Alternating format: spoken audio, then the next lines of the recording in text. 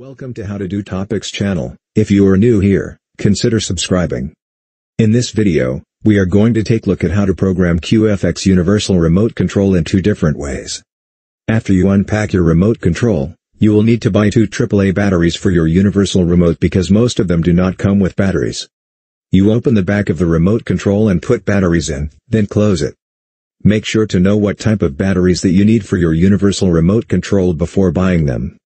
Method 1. How to program universal QFX remote control with direct code entry.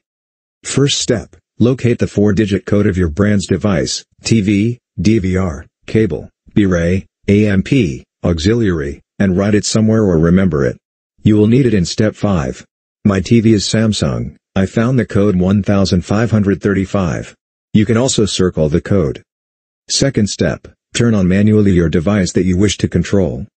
Third step, press and release the device button that you wish to program, TV, DVR, cable, B-Ray, AMP or auxiliary, button until the LED indicator light shines, then release the button. The LED light will blink once and remain off.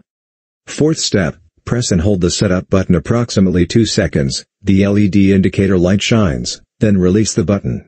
The LED light will remain on. Fifth step, use the keypad of your remote to enter the 4-digit code of your device's brand that you found in the first step. The LED light will turn off if the code is correct. On the other hand, if the code is incorrect, the LED red light will flash and remain on, allowing you to enter different codes.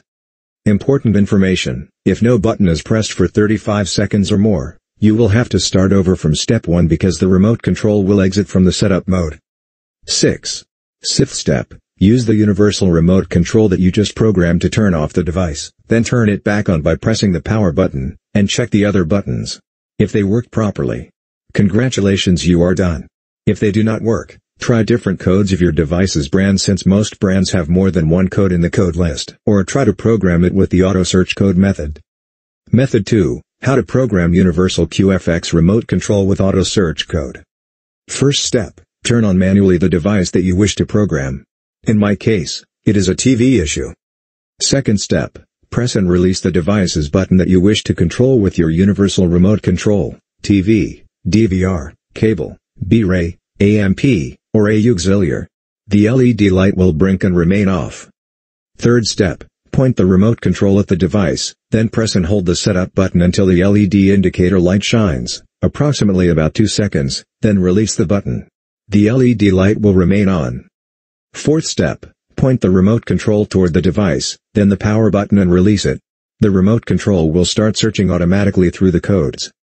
The LED light will flash until the device turns off. Press the OK button as soon the TV turns off, to save the code. Important information: if you wait too long, like more than 1 second before pressing the OK button, it will go to the next code. Therefore you will have to start over from step 1. In the fifth and last step, turn on your device with the power button of the universal remote control that you just programmed and check the other buttons of the remote to see if they work properly. If they do not work properly, you should repeat the process from step 2. This remote control is QFX. If your remote control is Philips, Trisonic or RCA, we have some videos on those remotes in our channel. Check through our channel, you will find them.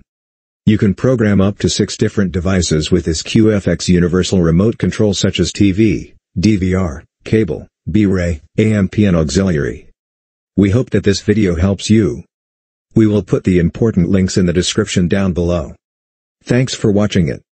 Do not forget to like, share, comment, and subscribe to the channel. Bye.